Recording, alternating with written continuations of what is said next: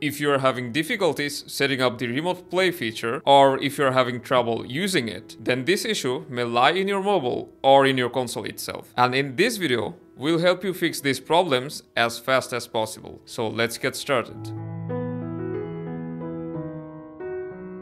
Sometimes it might be the app that's causing the problem. So what we're gonna do is check if your app is up to date. But if you're having issues even when your app is up to date, then let's uninstall it and install it again and your problem should be fixed. But if you're still having trouble setting up, then let's restart your console and clear its cache, and this may solve it. To do that, hold down the power button of your console until it shuts down.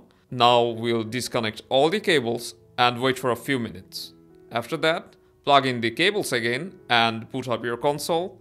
And then you can attempt the setup process and it should work. But if you are still having issues using remote play, then you can check if all your network requirements are met by going to settings and then devices and connections.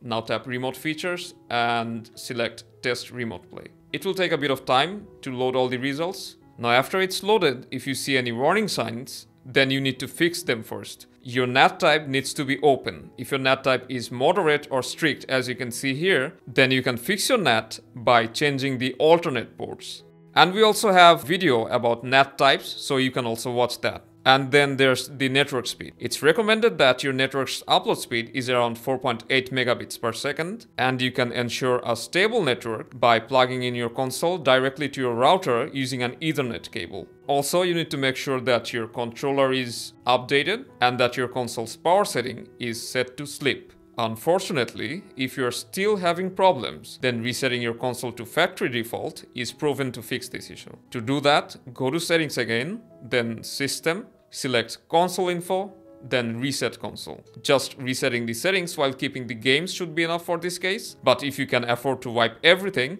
go for it. Now the console will reboot and you just need to set up your console the usual way. After that, try setting up the remote play again and you should have no problem doing that. Thank you so much for watching. If you found this video helpful, give us a thumbs up and subscribe, and we'll see you very soon.